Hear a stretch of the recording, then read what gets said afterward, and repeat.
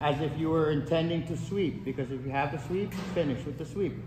All right, so if I'm here and I have the sweep, I'm going to sweep it. But if he does what's correct to try and defend, and I try and bump him, he blocks where I can't take him over. All right, I'm still crowding him. He's still off balance. Then from here I reach, close my guard so he doesn't get away. Then I bring the elbow and I fan his wrist towards his back. Okay? But you have to threaten the sweep.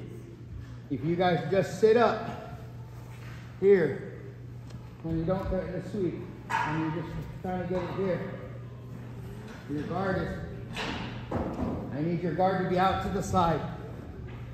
Here. That way I have all this room to work. You see this, guys? Because my guard is out to the side. If my guard is here still square, it's going to be hard for me to even get around the arm. You understand? So we have to come up, threaten it. Switch the hip. Look at it. I'm not square with the Samson here when I have the Kimura. I have him out to the side so I can manipulate his arm. Okay? And we get that by threatening the sweep. Okay? You guys need to see it one more time? Yeah? No? From here, I clear. Trap the head. I come up and I go to bump him, but he puts a solid arm.